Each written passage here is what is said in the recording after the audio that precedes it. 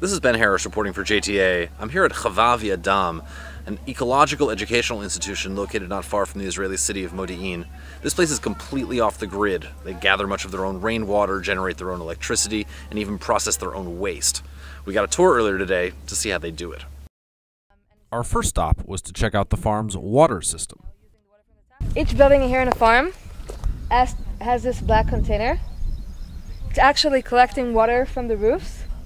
It goes under the ground. Then we take whatever water is in here and we use it to irrigate in the summer. Hava Dam prides itself on not letting anything go to waste, including its used water, which it collects in a gray water pool. There's two stages for the pool. Here the water grows slowly through the gravel, goes all the way down to the second part of the pool. Okay? When it gets to this side, all these lovely plants, okay, drink up all the filth that's left in the water. Basically what you have left in the pool is clean water.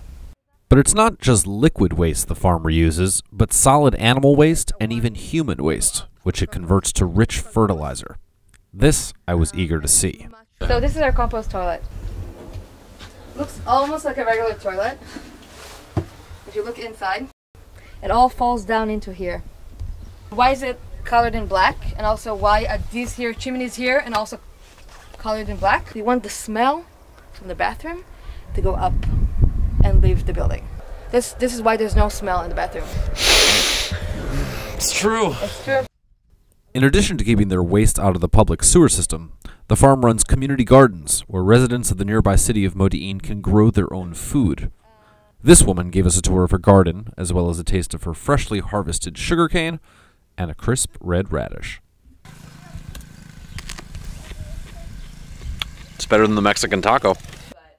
The farm is also home to a group of English speakers from abroad who spend 5 months on the farm learning about ecology and permaculture. All my needs are being met in this very small environment. My social needs, my housing, my health, my food. It's all being met in this location, and which is very nurturing and sustainable, and it makes me feel more at ease. And so my big transformation is just learning just how to be in these small moments on the farm. We are trying to make it not just for ecology or a sustainable life. It's about to be aware about your life. It's not matter how you live the life. That kind of awareness is evident in the farm's approach to electricity, all of which is generated by this solar panel. But what happens when it rains, as it did during my visit?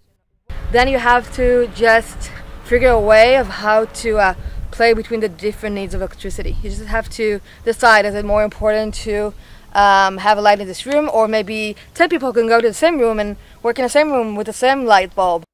And while the farm also produces medicinal herbs and vegetables and embodies high standards of sustainable living, including, for example, using recycled products as insulation inside the walls, the point of it all, according to the farm's founder, seems more spiritual than environmental. To take responsibility, to be in a reflecting place about their life, what they are doing, why they are doing it. What I believe, we have to be in this place all the time. It's not just when I get something from outside.